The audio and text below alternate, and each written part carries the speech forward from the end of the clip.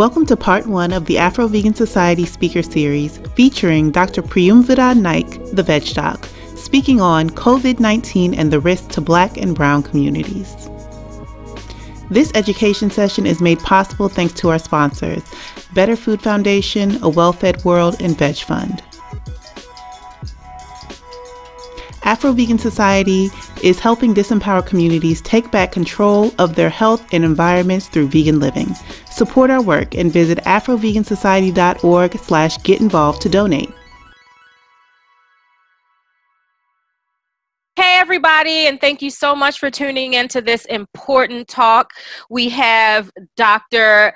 Priyamvada Naik, also known as the Veg Doc, and she is going to be talking about COVID-19 and the dangers to Black and Brown communities, which is a huge topic that's all in the news right now. And so it's such an honor to have someone who is so knowledgeable on this topic take the time to come out and speak with us about this. So I just wanted to go through the Veg Doc's bio, which is extensive, so like basically the first 20 minutes is going to be the bio. No, just kidding. But this is, like the bio will speak for itself.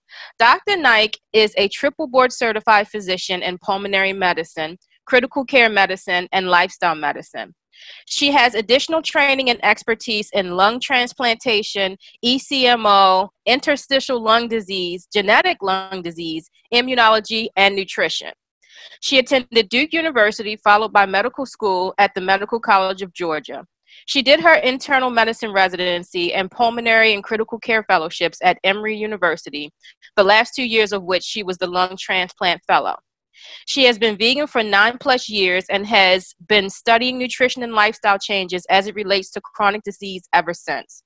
Going vegan inspired her to change her career trajectory, and she uses her expertise to help people control and even reverse chronic diseases such as diabetes, heart disease, rheumatologic conditions, inflammatory bowel diseases, and more. One of the most rewarding things for Dr. Naik is seeing a patient with multiple chronic diseases who empowers themselves with her guidance to change their health and their quality of life. Her work in lifestyle medicine often produces just as dramatic results as her work in the fields of critical care and transplantation. She also enjoys public speaking to help people understand the power of plant foods and works with physicians to teach them how to prescribe plants over pills. Thank you so much, Dr. Naik, for being here and for speaking on this important topic. Thank you so much for having me, Brenda. I just want to say I'm really honored that you asked me. Your organizations, because you're involved in so many wonderful, amazing groups. You're just doing such phenomenal work. And having spent most of my career in the South and training at a large community hospital and a large county hospital, I obviously see the racial disparities front and center. The main hospital I trained at, Grady Hospital in Atlanta, some of my patients called it the Grady's because they remember when it was a black Grady and a white Grady and there was a black wing and a white wing. So, this is certainly something that we are still dealing with to this day, that started 400 years ago with slavery, unfortunately. And so this is such a great topic. I really appreciate your getting me involved. All right, so I'm going to get out of here and turn it over to you. As Brenda already said, hi, everyone. Thank you so much for having me. My name is Dr. Priyamvada Naik, and I'm board certified in pulmonary, critical care, and lifestyle medicine. You can find me on Twitter. I tend to be more on Instagram at _the Veg Doc if you're interested. Though I am vegan, I tend to focus on my social media accounts on the medical aspects of the benefits of a plant-based diet, just as an FYI. And the talk that I'm giving today is called COVID-19 and the Risk to Black and Brown Communities. So I've split this talk up into 2 different portions because each section in and of itself is so large that I could talk for an hour or 2 on each of these topics. So part 1 is going to be, what is COVID-19? I want to address a lot of the myths and incomplete truths that we're seeing related to COVID-19. And then I want to talk about two different presentations that we're seeing in the most severely ill people. One of those is ARDS, and this is a very feared complication because there's a high mortality rate to it. But if you do survive ARDS, there's a lot of morbidity associated with it, meaning that there are long-term complications that people can have. But there's also an atypical presentation that we've started seeing in the last few months that I'm going to address as well. And then part two, hang on, there we go. Part two is going to be sort of the bulk of the talk, and it's going to look at things like racial and ethnic disparities in infection and illness rates, particularly with COVID-19, but I'm actually going to backtrack a little bit and talk about other epidemics that we've seen and how we've seen racial disparities play out there. I'll sum up everything at the end of that. And then, you know, I want to warn viewers, I think most of the people who are watching this are probably already aware that there are significant racial and ethnic disparities in healthcare, in economics, in representation in America. So unfortunately, a lot of the data that I'm talking about is incredibly depressing. But I do want to end with you know, more of a positive note of things that we can do ourselves personally to sort of help with that, and then things that we can do within the system that I think can help to change some of that. So let's start with what COVID-19 is. This is an electron microscope image of coronavirus. So coronavirus is actually a very general term. It's actually a family of viruses, which are RNA viruses. So it's an RNA strand surrounded by a protein coat. And that's what you see here. I don't know if you can see my arrow. Nope, you can't see my arrow. But the round thing that you're seeing, that's the actual protein coat. You can't actually see the genetic material.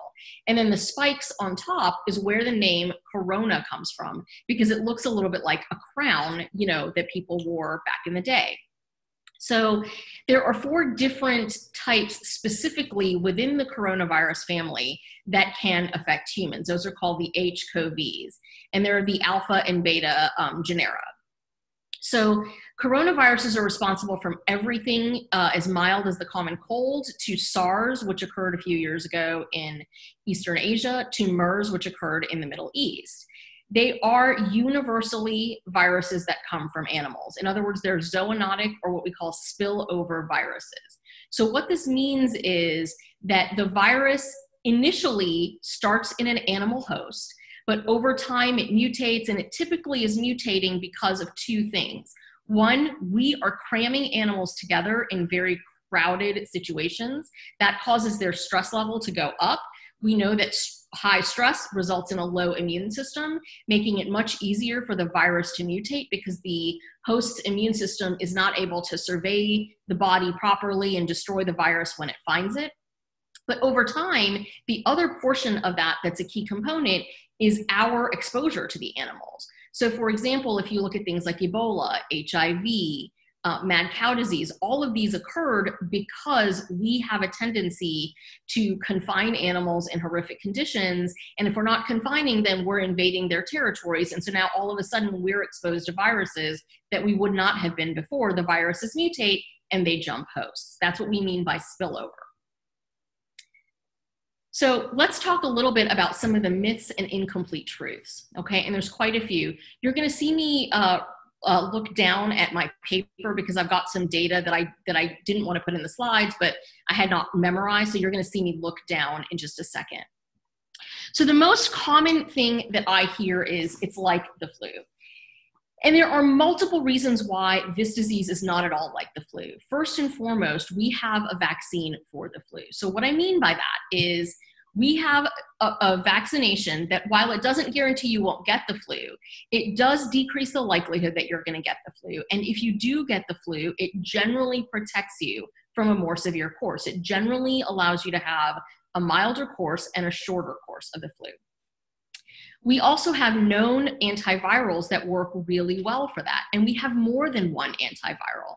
In fact, there are 4 or 5 antivirals that we can use for the flu. The one that we commonly think of is Tamiflu or Stelmavir, but there are other options out there if you happen to be resistant to Tamiflu. So that's another way that it's different. Another way that the flu is different is our flu season is much longer. So typically our flu season in America starts around late September, early October, and it goes through sometimes to March or April, depending from season to season. But what that means is that we see a slow, steady trickle of patients over that course, where if you get sick enough because you didn't get the flu shot, or you happen to have gotten the flu shot, but it didn't work that season, and you end up in a hospital, we're seeing a slow, steady trickle into the hospital. So we're not overwhelming the hospital system. Now, that's not to say that the hospital system doesn't get overwhelmed. Every year, there's at least a week in December and a week in January where our ICUs are full, hospitals go on diversion because they can't take any more patients. But what we're seeing with COVID-19 is we're seeing a huge influx of patients very quickly, and it's overwhelming hospitals. So we have hospitals, for example, at capacity in many states and over capacity. As we know in New York City, not only were hospitals at capacity, they were starting to create makeshift hospitals, and they were starting to open these tent-like structures to take care of hospitalized patients because so many patients arrived all at the same time.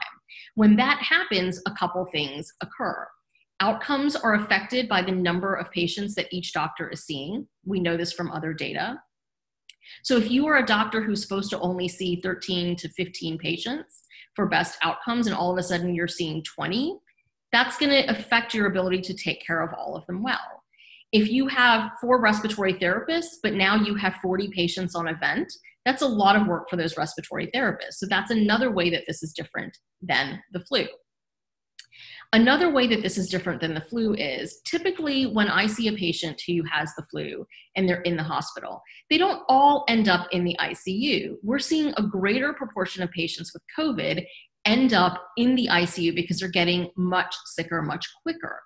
But then what ends up happening when they do get sick and they do end up requiring something like a ventilator, which is when we put a tube in the throat and we connect you to a machine and we do the work of breathing for you because your lungs aren't working properly and it's exhausting to the patient.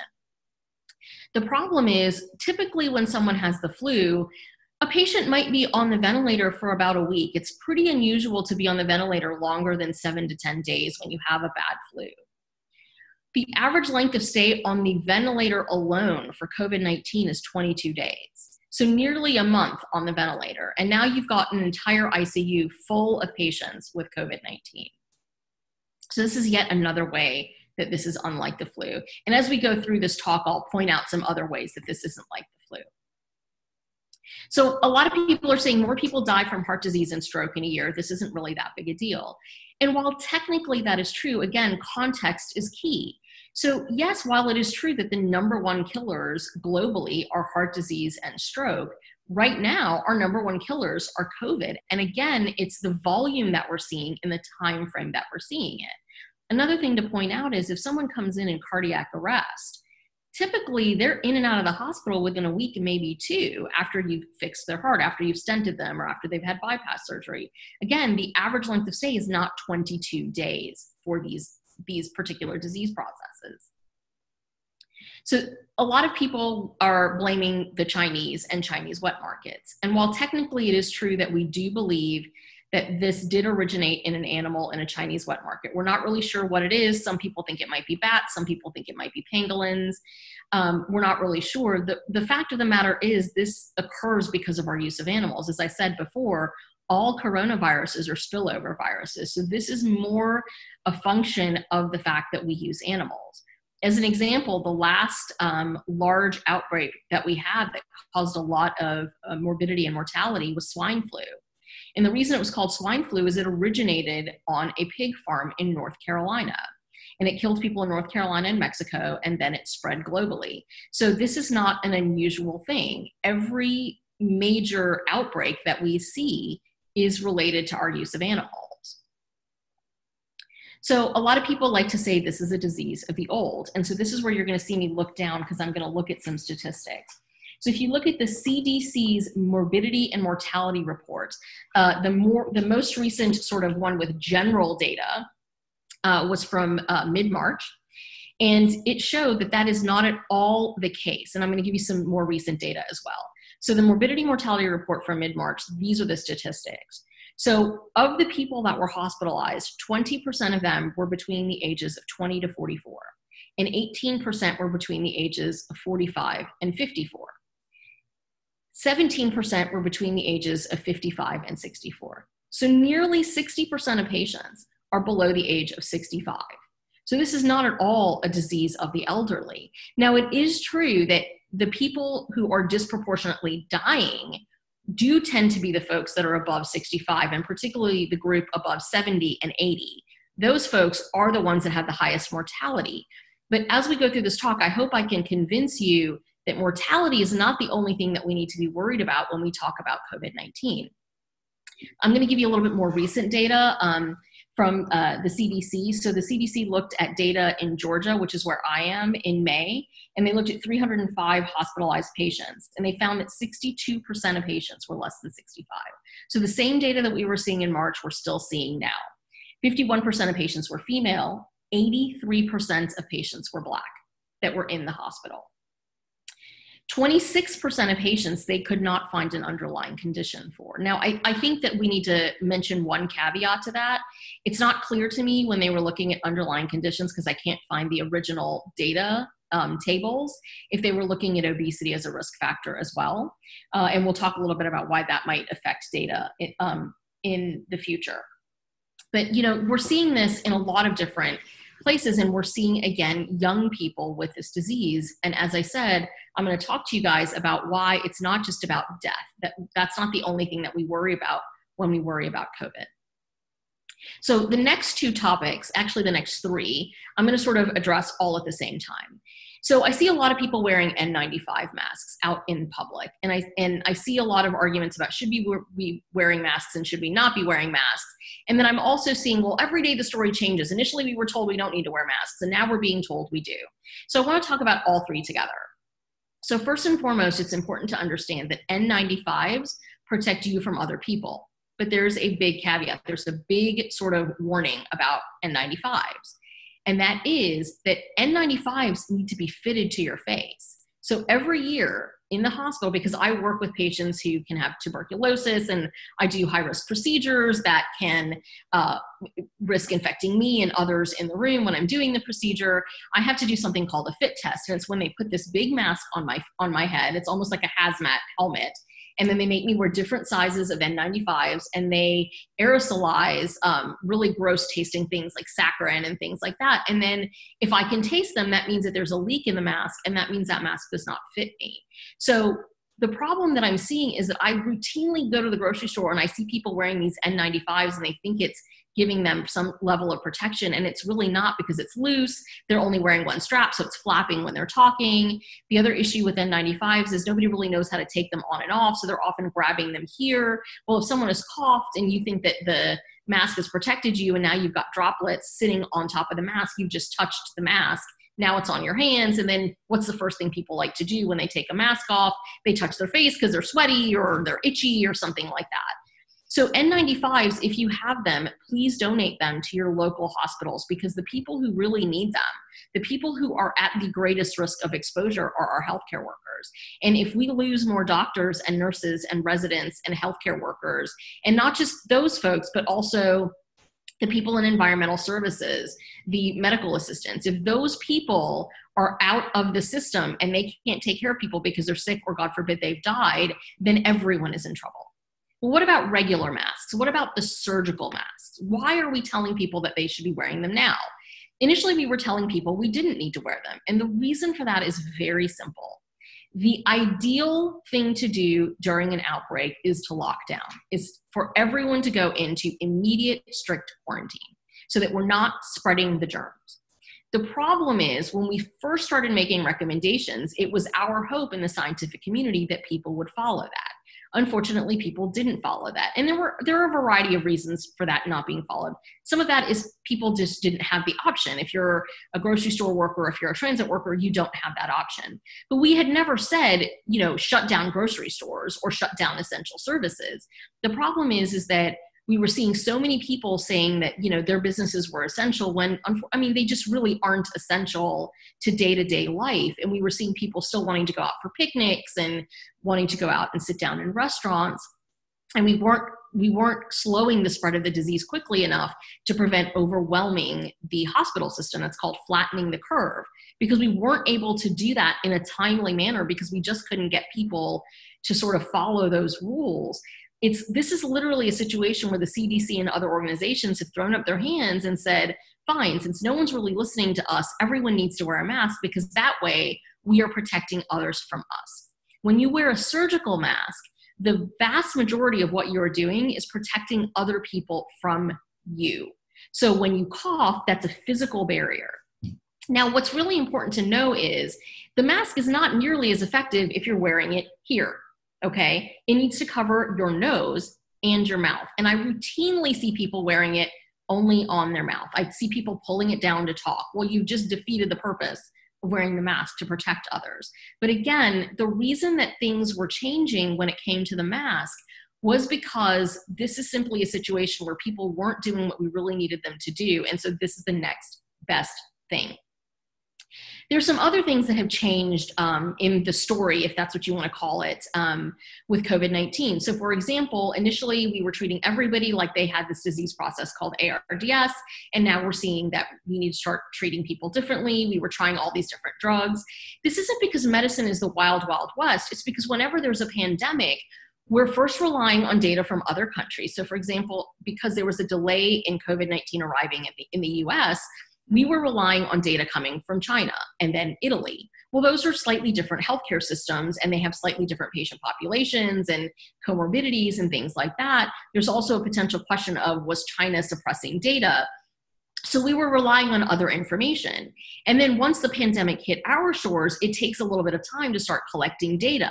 So what you're actually seeing is science working in real time. This isn't a conspiracy or people changing their minds. This is literally science working in real time. And as we collect data, we modify our recommendations based on that. So a lot of people think this was created in the lab. I don't want to spend too much time on this. You can Google nature.com, the proximal origin of SARS-CoV-2, and it is the research paper that clearly shows why this was very clearly not created in the lab. This is clearly a natural virus, and military intelligence has confirmed this. There's a vaccine ready to go. So that's not completely true. We do have trials that have shown that the vaccine is safe. The interesting thing about this particular vaccine is, for the first time in a long time, we've bypassed animal testing, which as a vegan, I find that very helpful. And we know that animal testing is not super reliable when it comes to things like drugs and that kind of thing. But we've done some of the safety trials. We have some ongoing efficacy trials, meaning making sure that the vaccine isn't just safe for humans, but that it actually works. There are 1 or 2 trials out there that currently have shown some efficacy, but these are very small trials. So until we do large-scale trials, we can't definitively say that there is a vaccine ready for prime time. There are a few great treatment options. So they're not great treatment options. We have some experimental options that are available to us, but they're not great treatment options, okay? Hang on one second. Kobe. I'm so sorry, my dog is sniffing one of my plants. I just want to make sure he doesn't eat anything. Okay, sorry about that. So there are some experimental treatment options that are available, and they seem to be promising, but I would still consider them experimental because we don't have enough data, and I'll talk about that in a little bit. So I'm going to talk about the next 2 very briefly. There was a period of time where we were thinking we needed to stop NSAIDs like aspirin, ibuprofen, things like that. There was also a period of time where we were wondering if we needed to stop medications called ACE inhibitors or angiotensin receptor blockers, also known as ARBs. The reason we thought that was initially when we noticed that people who were dying from COVID tended to be people with heart disease, high blood pressure, type 2 diabetes, we were wondering if it was actually because of the medicine. And that's because of the mechanism by which COVID infects us, by which this coronavirus infects us. So if you remember from that picture initially in my slides, there's a crown, right? And there's a round part, and then there's these spikes, right? The spikes are called the S protein. That S protein binds to a receptor on our cells called the angiotensin converting enzyme receptor 2, meaning the ACE2 receptor. Well, when you take NSAIDs, when you take ACE inhibitors, when you take ARBs, there's actually a slight upregulation of the ACE2 receptor. So everyone was wondering, well, is the reason that people are doing poorly because we have them on these medicines that they need for these diseases, but it's actually making it easier for the virus to enter? There was never any good evidence of this. Nobody ever really recommended this. The exception to that is for a brief period of time, the WHO recommended that people stop NSAIDs. In the US, we never really felt that the data was robust for that. It was really based on very small data coming out of Europe. And in fact, shortly thereafter, the WHO actually rescinded that recommendation. We now have data that actually suggests that if you're on an ACE inhibitor or an ARB, it actually might be protective. So we're actually seeing lower mortality in those folks. And whether that's because the ARB is actually blocking the receptor so that the virus can't infect the cell, or whether that's just because we have better control of our comorbidities when we're on these drugs, it's not clear. If you are on these medicines, under no circumstances should you stop them. As I said, we're finding that they're protective, but more importantly, these drugs are hugely important. So for example, if you're on an ACE inhibitor, we know that if you have type 2 diabetes and high blood pressure, ACE inhibitors protect your kidneys for longer from kidney damage, which is one of the most feared complications of type 2 diabetes. If you have heart failure, ACE inhibitors can actually remodel the heart and help to improve pump function. The same thing with ARB. So these are critical drugs. Nobody should ever stop a medication without talking to their physician first. Okay. So I'm also seeing things like, well, but since most people are fine and they survive it, there's 99% survival, we should all try to get COVID because we'll be immune. Well, there's two major reasons why that's not a great plan. The first one is, I hope I've convinced you now that the vast majority of people who are being hospitalized are actually young people. And we're now even seeing a Kawasaki-like massive inflammatory disease in very young people, children, which we weren't seeing initially. So I hope I can convince you that getting COVID is not a guarantee that you're going to be one of those people that has mild disease. The other thing is, we have no proof at this time that getting COVID and getting antibodies to COVID means that you are immune, means that you cannot get COVID again. We just don't know. The reason we don't know is there has not been enough time.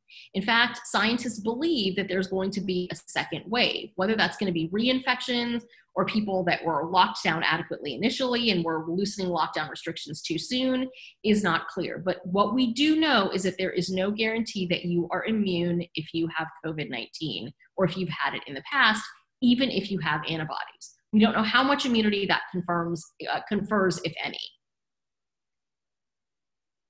So how is it transmitted? It's transmitted person to person. That's through droplets. So the reason we differentiate in medicine between droplets and airborne is because of how those particular particulates are transmitted. So when something is droplet transmissible, what that means is you cough, you sneeze, you talk. So droplets of saliva or mucus kind of come out of your mouth or nose, and there's virus particles in there. But the droplets are quite heavy, so they don't travel typically more than about 6 feet. That's why everybody keeps saying stay more than 6 feet away, because that way if someone is talking to you or coughing and they're not wearing a mask, it's less likely to infect you. There are no guarantees at 6 feet. We've seen it transmit further than that, particularly if you're, for example, running and you're breathing more heavily because you're exercising, things like that. But 6 feet is generally what we're looking at. Airborne is slightly different. Airborne is smaller particulates, and sometimes we'll see that stay in the air longer. So there was a lab study that was published in the New England Journal of Medicine this year that said that they were able to find COVID-19 for up to 3 hours in the air. I don't want anybody to panic. That was a lab situation. That was a controlled false situation. That's not what we're seeing in the real world. So we have no evidence that if you go to the grocery store and someone sneezed an hour before, that there are droplets in the air. That said, you should be wearing a mask anyway, because hopefully you're protecting other people, and that should confer a slight bit of protection to you as well. We've also seen it found in ventilation systems. But again, we don't know how much of that is translating to infection. We do know what droplets that is translating to infection. We've also found COVID-19 in semen. We can find it in feces. We can find it in blood. So we don't know if those are other routes that it can be transmitted at this time. Viral shedding is an issue. So anytime anyone develops a viral illness, there's the risk of viral shedding, like in the feces and things like that.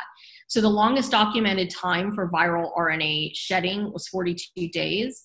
However, again, we don't know if that means that that person is still infectious. They likely were not still infectious. They likely had cleared the virus within themselves. They had been treated, they had developed antibodies, they had beaten the active symptoms, but they were still shedding virus. Sometimes we shed virus and we're not infectious still, sometimes we are. We just don't know quite yet because we haven't had enough time to study it.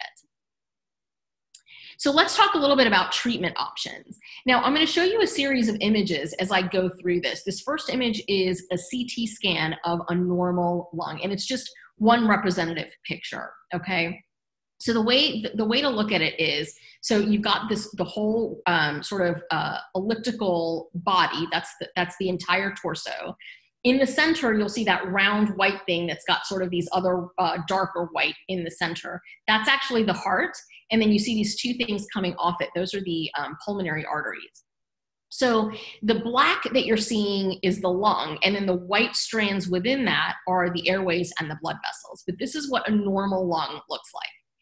So 80% of people are going to have mild disease if they contract COVID-19. That means they're either not going to have symptoms at all, or they're going to have minimal symptoms, meaning they might have a low-grade temperature, they might have a cough, they may have a pneumonia, but they're not significantly in distress. Okay, the treatment for this is what we call supportive care. It means staying at home, doing the same kinds of things you would do if you had a cold or if you had the flu. So making sure you hydrate, making sure that you take it easy if you are someone who exercises on a regular basis, or staying away from work, assuming that that's a possibility. As we get to part 2, we'll talk about how that unfortunately isn't a possibility for many Americans.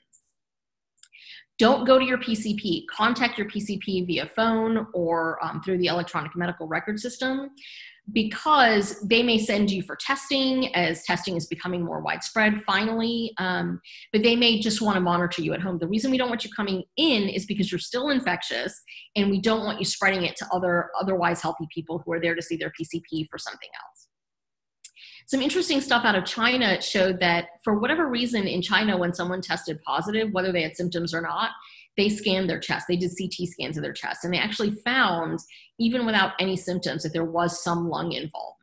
That does not mean that if you test positive but you have no symptoms that you need a CT scan. That doesn't really accomplish anything other than exposing the radiation department to someone who's got COVID-19, whether they have symptoms or not. And it just exposes you to radiation unnecessarily. The reason they were doing it was for research purposes. I just think it's interesting that you may have no symptoms but have some mild involvement. But it goes to show why just because you feel fine, that's not an adequate judgment that you are not potentially able to spread the infection to other people. Now, that's 80% of people, but 15% of people have severe disease. And this is another way that the flu is slightly different, because we typically don't see this kind of severity in the flu. So these are 2 CT images of a patient with SARS-CoV-2, COVID-19 from China. And so I'm hoping that you can tell from the previous picture, now all of a sudden those black areas have more white in them. So now the air sacs are filling with fluid. So you're going to have more symptoms if you have severe disease. You're going to have dyspnea, which is a fancy term for shortness of breath. You're going to have higher fevers. You're going to continue to cough. You're going to have hypoxia, which is when your oxygen levels are abnormally low. And you're going to have more extensive infiltrates, or this sort of white spread on the CT scan. Now, typically what we were initially thinking that we were going to see, and this is what was reported out of Italy, this is what was reported out of Spain, out of China, was a disease called ARDS. And I'm going to go over that in some detail because I want you to understand it. But now we're starting to see an atypical presentation as well. So we're seeing 2 different types of people. We're seeing people that come in and they have standard ARDS, which is acute respiratory distress syndrome. And then we're seeing people that don't have all of those characteristics, but they're still very hypoxic. They still have very low oxygen levels. So if you are one of these people, you absolutely need to seek medical attention. Again, do not go to your primary care doctor. Go to an ER. You're going to be treated with things like oxygen, depending on how severe your disease is. You may be started on experimental therapies. You may require blood thinners if you have the atypical presentation. They may send you home, depending on where you live. If your only symptom is hypoxia, but in every other way you're doing okay, your fevers are manageable, you don't really have significant findings on CT scan, they may say, look, let's send you home. We're going to put you on oxygen. We're going to monitor you. But again, that's dependent on your area. So for example, if you're not in an area that can set up emergency oxygen very quickly, or the hospital system itself doesn't have an adequate way of monitoring you at home safely, then you will be admitted. But there are some places where people are being sent home in quarantine on oxygen. So here's another way that this disease is unlike the flu. So remember I said that typically when someone has the flu and they get infected, they're on a ventilator, but they're not on a ventilator for nearly as long as we're seeing with COVID. We're also not seeing the same proportion of patients, the same percentage of patients get severe disease. We're seeing more patients with severe disease with COVID than we typically see with the flu. So people who become critically ill, that's about 5% of patients, and they develop full-on respiratory failure. So I'm hoping that you can see this is a patient who transitioned from very minimal disease on day 5. There are some abnormalities to that CT scan, but then by day 15, that's picture B, you're starting to see much more damage in the bases of the lungs. That's the bottom part of the image. And then by day 20, much more of the lung is involved. So these folks need much higher oxygen delivery mechanisms. So typically when you see someone on oxygen, you see the cannula and then you see the oxygen tank, right? Well, there's only a certain amount of oxygen that can be delivered in that system. So if someone requires more oxygen than that, then we have to do things like high flow oxygen. We might do a form of positive pressure ventilation called BiPAP. That's when you wear a mask on your face and it blows air into your system. It's similar, but has more, it's more involved than something called CPAP, which you may know of if you or someone you know has sleep apnea. We use a similar mask for that, but it's a slightly different physiology. So BiPAP and high flow systems work well, but they are very dangerous to staff. Because when you are wearing high flow oxygen or when you are wearing BiPAP, you are actively aerosolizing the virus at much higher rates because now you've got oxygen being delivered with some degree of force and high flow, and it makes it much easier for people in the room to be infected. It doesn't change your ability to get worse or better. It has nothing to do with that, but it's much riskier for everyone else in the room. If that doesn't work, then we might need to move towards something called mechanical ventilation. That's when instead of doing the BiPAP mask where we're pushing air into your lungs, that's not working for you. Maybe your muscles are tiring. Maybe you're not getting enough oxygen that way. Maybe your carbon dioxide levels are going up because your lungs do two things. When you breathe in, you take in oxygen, and when you breathe out, you get rid of carbon dioxide. So if you're not able to do those things efficiently, we may need to put you on a ventilator. Some people call that life support. That's when we put a tube down the throat and we connect you to a machine. If that is not enough for you, we might need to go to something called ECMO, which is extracorporeal membrane oxygenation. So we do this sometimes in little babies, and it works really well in babies, but the mortality in adults is very different than it is in babies. ECMO is essentially like doing bypass, but outside of the OR. So what we're basically doing is we're doing the work of your lungs and possibly your heart by pulling blood out of your system, oxygenating it on a filter, and then pumping it back into your system. Depending on the type of ECMO we may be doing on you, it may in fact also be that we're doing the work of your heart. If you are sick enough to require ECMO, if we are considering ECMO on you, your mortality is already between 70 and 90%. So ECMO is not something that we're doing for everybody because a lot of people don't qualify for ECMO because the mortality is so high for it. The other thing to know about ECMO is very few centers do ECMO. That is growing. Really, ECMO started taking off after the 2008-2009 swine flu epidemic because it was used as salvage therapy there as well. But again, every center that does it, with a few exceptions, they may only have 1, 2, 3 beds. for people who do ECMO. It's very resource intensive. It requires a lot of care. There are a lot of complication rates that occur with this. Bleeding is a very common complication. The first patient I ever put on ECMO in my first job out of training, we cleared out the state of blood products because the patient bled so much. So this is not something that we just sort of take on lightly for patients. Now, if you do end up on a ventilator, this is a very scary thing. And the reason it's scary is if you develop typical ARDS, one of the treatments for that is proning you. That means we take you from being on your back to flipping you onto your stomach. I've crashed people on ECMO. That's not nearly as scary as proning a patient. When you prone a patient, you are at risk of the tube dislodging, the big IV that they have in their neck dislodging. People usually have a catheter in their radial artery to monitor blood pressure. If any of these things dislodge, it can mean very sudden death for the patient, right? Because these are literally life support systems. And if you lose one of them flipping a patient, that's dangerous. So that's a very nerve-wracking thing, but we know that it works if you have typical ARDS. Another treatment is inhaled nitric oxide. I want you to remember that because I'm going to talk a little bit about that in part 2 of the talk when I talk about how we can help ourselves and protect ourselves. But inhaled nitric oxide has been shown to improve oxygenation for patients. But the other thing that we're starting to see with COVID specifically is COVID may not be able to replicate well in a environment where there's a lot of nitric oxide. So when people inhale nitric oxide, we may actually see benefits. There's some studies ongoing right now in the Boston area where they're actually having healthcare workers inhale nitric oxide before and after shift, and they're randomizing people to see if the folks who got the inhaled nitric oxide actually have less of a chance of getting infected. This is not the same as nitrous. So this is not like people shouldn't show up to their dentists wanting to inhale laughing gas. This is a totally different thing.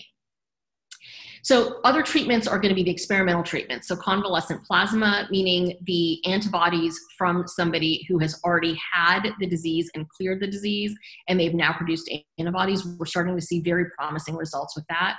The initial data from the remdesivir trials seems to be very promising as well.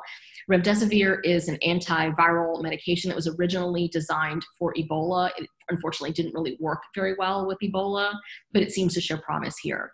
Anti-IL-6 therapies seem to be promising. So IL-6, interleukin-6, is an inflammatory cytokine. It's highly upregulated in many disease processes, but particularly we're seeing that in COVID as well.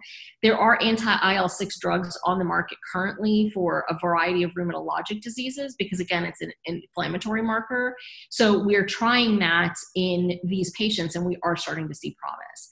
If you are one of the people that has sort of this atypical phenotype where, and I shouldn't say atypical, it's actually more common than we initially thought. But if you're one of the people that has the phenotype where you're actually developing blood clots, blood thinners may be added to your medications. So I'm not going to go over these slides in great detail, but I wanted people to have access to them. So I'm going to kind of go through them. You can pause the video at this point and read through these. But what I want to talk about very briefly is ARDS. So that's what we're starting to see when people develop a pneumonia or pancreatitis or they get into a car accident, things like that. They're at risk for something called ARDS. Acute respiratory distress syndrome. This was first described in World War I, and what people were finding, what medics were finding, is that people would have non-thoracic injuries. So they might get shot in the leg, they might develop severe pancreatitis, they might have needed massive amounts of blood products from trauma from being shot in war. And they do fine, and they'd be recovering from their disease, but within a few hours to a few days, they would suddenly develop severe respiratory distress, even though they'd never had any lung trauma, they'd not inhaled anything that would explain it. This was eventually coined as adult respiratory distress syndrome in the 60s. We've since realized that it can occur in kids as well, which is why we call it acute respiratory distress syndrome. Basically what it is it's an acute onset of lung injury. The hallmark of it is you're going to have bilateral, meaning on both sides of the lung, you're going to see abnormalities on imaging, whether that's chest x-ray or CT scan. So what you're going to see is something called pulmonary edema, which is when the lung air sacs fill with fluid. And I'm going to show you an image of that in a minute. But the key here is that this pulmonary edema is not related to heart failure. So heart failure is a very common cause of fluid building up in the lungs. When the heart doesn't pump properly, fluid backs up and it ends up spilling into the lungs. That's not what ARDS is. ARDS is inflammation. And one of the other hallmarks is this thing called a PaO2 to FiO2 ratio. You don't need to worry about that, what that is, other than to know that what that means is we're not able to oxygenate properly when we have ARDS. So this is an image from sort of a descriptive image of what is happening in ARDS. So what you're seeing here is an air sac, which is called an alveolus. And then underneath that, that long thing running underneath it is a capillary. So the part where the half where the arrow is pointing to is what normal should look like. So your air sac should really not have anything in it. There's a little bit of a surfactant layer, which we all need to get oxygen to diffuse through our system into the blood vessels. But what we're actually seeing with ARDS is something called an exudative phase. That's how it starts, this lung injury. Where there's injury, then there's a massive inflammatory response, and you get this spilling of inflammatory fluids, inflammatory molecules, proteinaceous fluid that just ends up in your air sac. So it's almost like you're drowning, but you're drowning in inflammatory fluid. The problem is that if it continues to progress, it results in something called the fibrotic phase. Now, I'm not going to go through all of this. You can pause this and read through the bullets if you'd like, but I want you to focus on what I've written here in red, which is what ends up happening in the fibrotic phase is you get lung scarring, which is not reversible generally. You can get cysts or holes in the lung. The lungs become very stiff. So instead of being nice and flexible, where you take in a deep breath and your lungs open up and then they collapse and go down, they become very stiff. The analogy that I like to use is if you blow up a balloon, it's still fairly pliable, right? But now I want you to take duct tape and wrap it around that balloon and then try to blow air into it. You're not going to be able to do that, right? So that's what happens because the lung itself becomes very stiff from damage and from scarring. Folks who survive ARDS often require long-term oxygen. So these are images of a patient with COVID-19 in China. So again, you get stiffening of the lungs. Because the lungs become stiff, as we're pushing air into the lungs, which is the opposite of what normal lung physiology is, but that's just how we have to ventilate people, you can develop something called barotrauma. So what that means is if your lungs stiffen up suddenly and we're pushing air in, the lung can actually blow, it can pop. And that is life-threatening when you're on a ventilator. This results in poor oxygenation, whether you have the barotrauma or not, poor oxygenation and poor ventilation. So ventilation refers to the ability to clear CO2. If you don't clear CO2, it affects your brain. It affects your brain chemistry. If you're not on a ventilator and you develop CO2 retention, you can actually pass out and die. This does not happen when you wear a mask. I know there's a lot of stuff going around out there about wearing a surgical mask and you're going to get CO2 toxic and you're going to pass out. I wear masks all day, every day when I'm doing procedures. When I was doing lung transplant, I would scrub into the transplants often, even though I'm not a surgeon. I wore masks all the time. Sometimes when our TB ward would shut down, the negative pressure would shut down, we'd have to wear a TB mask all day long. You don't pass out from wearing a mask. Again, patients often have permanent scarring.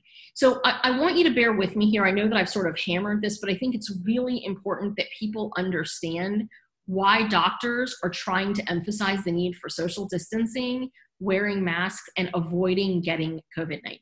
Okay, so here's another image. This is that image that I showed you in the last slide.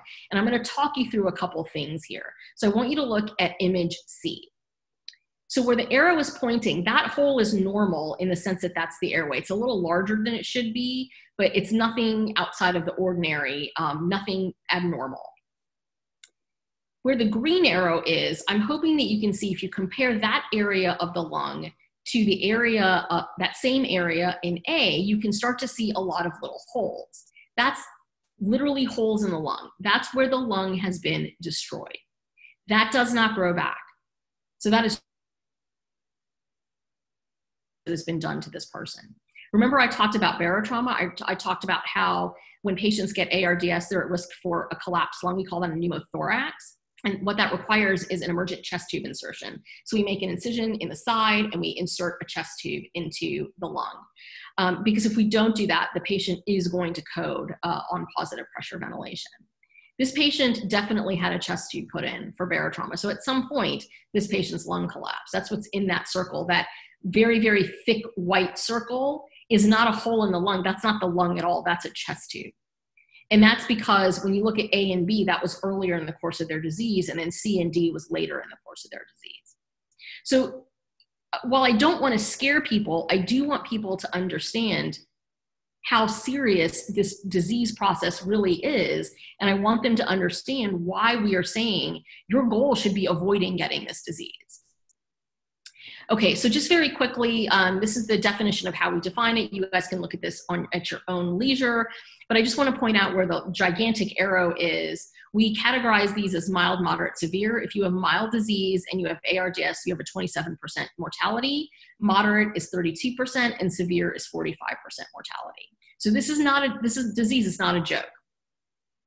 We don't really know much about the epidemiology, partly because when we are looking at the incidence of ARDS, we're relying on death certificate data. And a lot of times, people don't die of ARDS per se. They die because they have a cardiac arrest or a respiratory arrest or sepsis.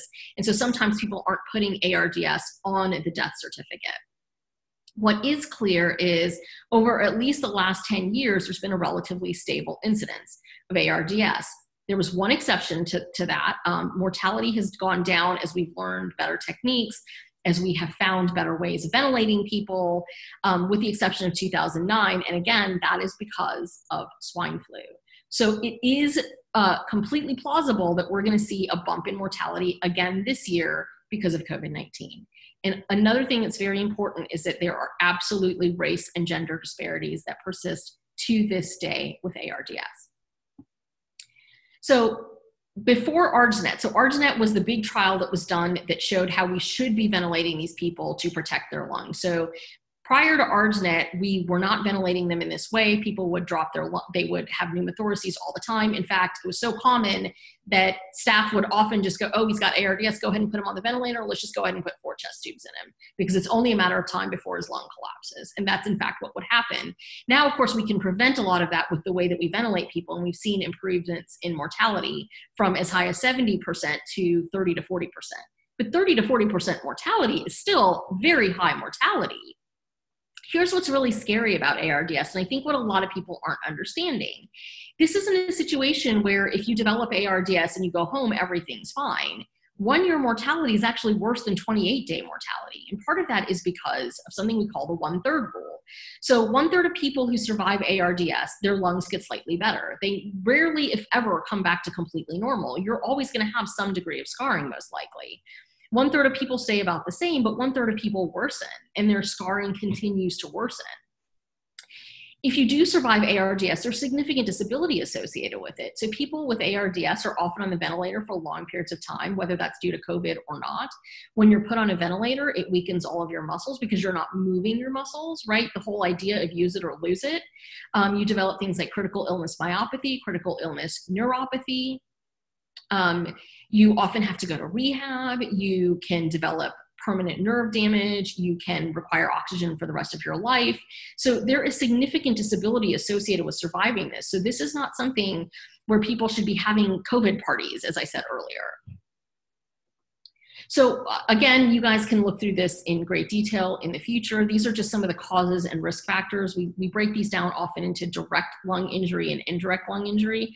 The reason that's important is ARDS is not something that just occurs with pneumonia or viral illnesses. If you become septic, if you have a diabetic foot ulcer that gets infected and you become septic, which is an overwhelming infection, you're at risk of ARDS. If you are in a motor vehicle accident, you are at risk for ARDS. I'm going to spend a few seconds talking about alcohol because most people do not realize that alcohol damages the lung. If you drink chronically, and moderate alcohol is defined for women as 1 drink a day. So if you're somebody who's coming home and going, man, I really need that glass of red wine tonight, particularly now when you're sort of locked down with the kids and all of this other stuff, it does increase your risk of ARDS up to 4 times higher than someone who doesn't drink to excess, or who doesn't binge drink, or who doesn't drink a moderate or a high amount of alcohol. And again, for women, moderation is considered 1 drink a day, but that does increase your risk of ARDS. If you go to my Instagram account at _theVegDoc, I show some graphics on that, and I have a link to a good review article if anyone is interested. But these are the multitude of mechanisms by which this occurs. So the reason I happen to know this is because Emory is one of the few places in the world that has something called an alcohol lung biology center.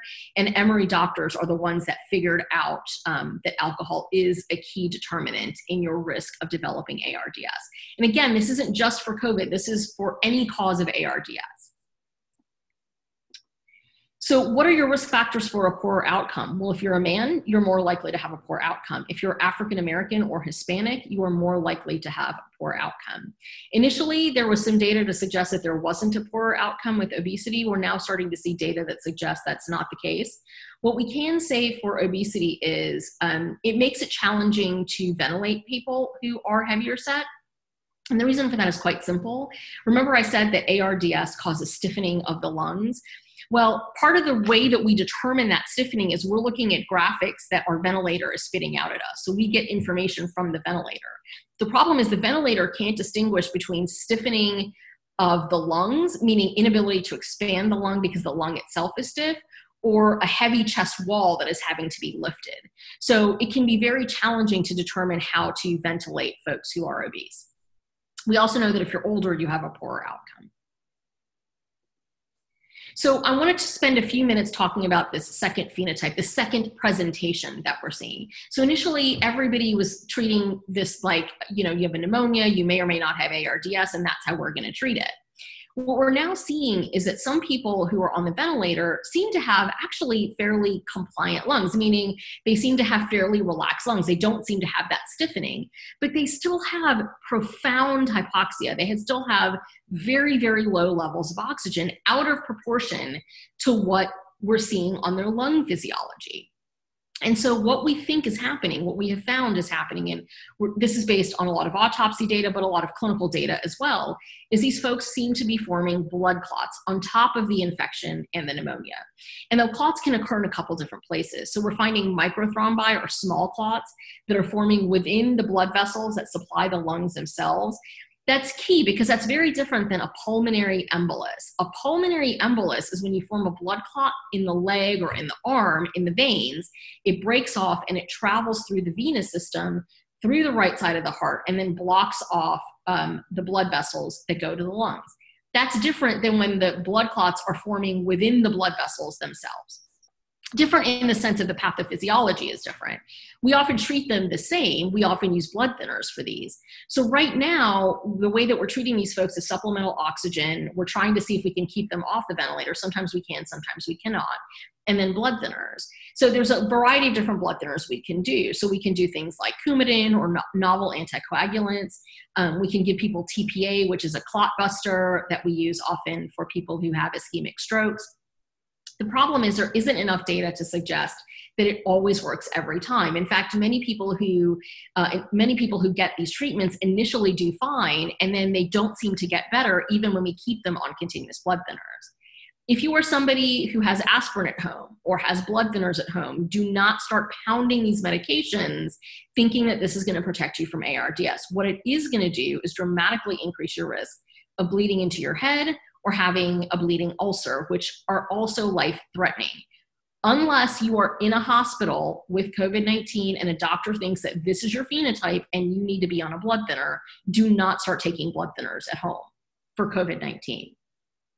If you're on a blood thinner for other reasons, don't start going, oh, well, maybe I'll just run my INR higher. Maybe I'll double up on my dose. This is not a good plan. All it does is increase risk of really bad outcomes with no evidence that there's any benefit to it. It will not prevent you from getting COVID. So again, like I said, there's not enough data on blood thinners. Some studies are showing benefit, some are initially showing benefit, but then the patients deteriorate. And again, as I said, trials are ongoing and nobody should empirically be starting blood thinners. That is, no one should just start taking blood thinners at home. So what are the treatments that we've gone through? So at one point we were looking at antiretroviral therapy, the same kinds of drugs that we use for HIV.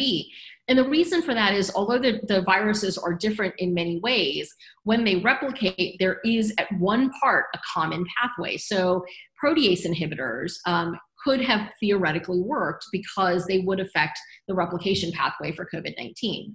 So there was a drug called Kaletra, ritonavir, lopinavir, that we looked at because it seemed to make sense that this would work. Unfortunately, data that was published in the New England Journal of Medicine showed that it did not work. It did not improve mortality. It didn't decrease days on the ventilator or decrease ICU days.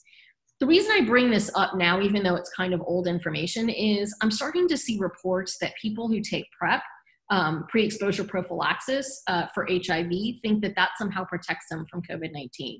It absolutely does not. Because PrEP is not at all, it doesn't work on the same mechanism. It doesn't work on the same part of the pathway that Kaletra does. If you take Kaletra, don't start overdosing on Kaletra. Don't start passing Kaletra out to other people. Again, the drug did not show benefit. So certain politicians have talked about hydroxychloroquine and chloroquine. So it's really important to understand that scientists have never felt that this was beneficial. And the reason I say that is the initial study that everyone was hanging their hats on was a study of 20-some patients who had supposedly shown benefit, except in that study, they took 4 people out of the analysis. Those 4 people, they said, were lost to follow-up, except they weren't really lost to follow-up. 3 of them ended up in an ICU and 1 of them died. So 4 of them actually had worse outcomes and they were taken out of the analysis. If you take 4 people with bad outcomes out of an analysis to show a good outcome, I would argue that that is not a good study. And so we never felt that there was evidence that there was a benefit. We were trying it because, again, because of the mechanism of action, there seemed reasonable it seemed reasonable to try it in people on an experimental basis. And let me be clear, when I say experimental, I don't mean we're experimenting on people like, you know, the horrific Tuskegee experiments and things like that. I mean in a trial situation or on what we call compassionate basis.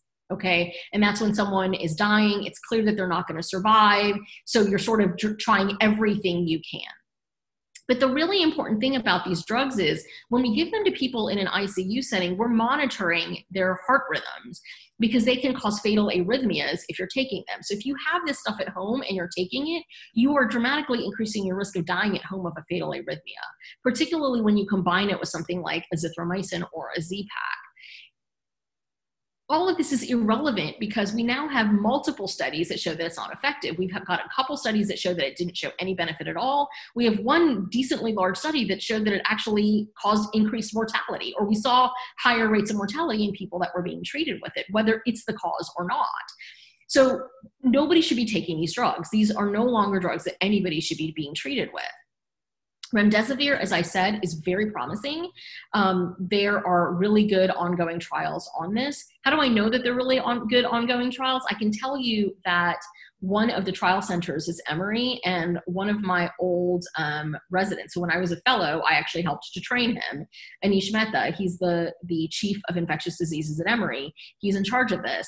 I don't know a doctor who has more integrity than Anish. So this trial is in excellent hands. So what they're showing is some really promising data, and we're seeing really good outcomes. Well, I shouldn't say really good outcomes. We're seeing modest benefit. So when, it's not like you take the remdesivir and you go from being on the ventilator to 48 hours, you're off the ventilator. But we are starting to see that it's shortening the course of the disease. So it's not a cure-all by any stretch of the imagination. None of these things have been shown to cure COVID, but it does seem to shorten the disease, at least to some degree. So a lot of people talk about vitamin C. I know in New York, they were pounding people with vitamin C. That's based on studies like the Citrus ALI trial. That's CITRIS-ALI. That trial was not a trial of ARDS. That was a trial of sepsis and ARDS. Okay, so nobody at home should be taking massive doses of vitamin C. You can actually get vitamin C toxic from it. You know, routine amounts of vitamin C are important to take. What's really important to also understand is when you do supplements, it's not nearly as effective as just getting vitamin C from fruits and vegetables. We know that from previous studies. So yes, definitely eat foods that are high in vitamin C, but don't start pounding massive amounts. There's no evidence that it's going to help, and there is a lot of evidence that it can cause toxicity. So plasma from previously infected persons, that's called convalescent plasma, that seems to be helping to shorten the duration. Again, it's not curing people, but it stands to reason that if someone is struggling to fight off the infection, if we can boost the amount of antibodies they get by giving them someone else's antibodies, that would seem to help, and it is seeming to help right now. And again, as I said, anti-IL-6 therapies seem to be working as well. Blood thinners are, again, is another option, particularly if you have that second phenotype. And then there are other immune modulators that are out there, things like interferon 2b and things like that may work. We just don't have enough data at this time. So this is sort of the end of part one. I'm going to go through some summary slides, and then we'll get to part two. So COVID-19, as I said, is a zoonotic virus, meaning it's a spillover virus that we are getting because it's coming from our use of animals where viruses mutate and then it spills over and is causing deadly disease in humans with high infectivity. Younger patients are absolutely not exempt from severe illness. In fact, the majority of patients who are ending up in the hospital are less than 65. And there is severe morbidity and mortality associated with this. So mortality meaning death rates, morbidity meaning disability. Isolation is the ideal way to avoid spread. However, given that A, people can't isolate, or B, people won't isolate, it is important to wear a mask when you go out in public and to physically distance. Please do not hoard N95s. They're likely not going to work as well for you because they've not been fitted for you. If you have N95s and you know of a hospital that's having a shortage, please give it to a hospital. Or if you know a nurse, or if you know a medical assistant or a physician or somebody who needs an N95. Now, surgical masks, I said, please donate all surgical masks. If you have surgical masks at home, particularly if you live with someone who's elderly, it's probably reasonable to keep them, because if you get sick and you're at home isolating, you need to protect the people that you're caring for from you. And so wearing a surgical mask makes sense. If you have a surgical mask and you're wearing that out to the grocery store, that also makes sense. But please don't hoard them, I think is the point.